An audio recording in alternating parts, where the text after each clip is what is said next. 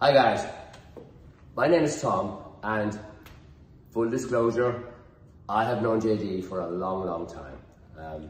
We do go back a long way, back in the day, and that day actually wasn't that long ago, but you know, we were both stuck in a cycle, both working jobs that neither of us hated, but at the same time, you know, it wasn't fulfilling us. But we would go to work, we'd meet up at the bar afterwards, drink way too much, and tell everybody who would listen that someday we were going to make it, without actually even having an idea of what making it was. So anyway, not too long ago, I started seeing a change in JD, the excitement he had in his life.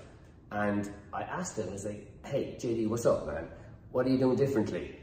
And he said something to me that I still hold dear to this day, and it was, you know, you just got to get out of your own way. You are full of limitations. And he was right. And I've been working with JD since then, and what made me so willing was not so much the message. The message, I think, is something that we probably all subconsciously know anyway, but it was his excitement, and his, like, he was so eager to impart his knowledge to me.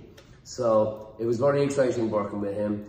Since I have been, you know, just like most people, procrastination, that was my big thing. I just would get in my own way pretty much every day. And, you know, since then I've had, you know, I go to the gym every day. My focus is much more intent. I'm enjoying life more. I've had two promotions at work. I work as an engineer. I love that job. I love building things.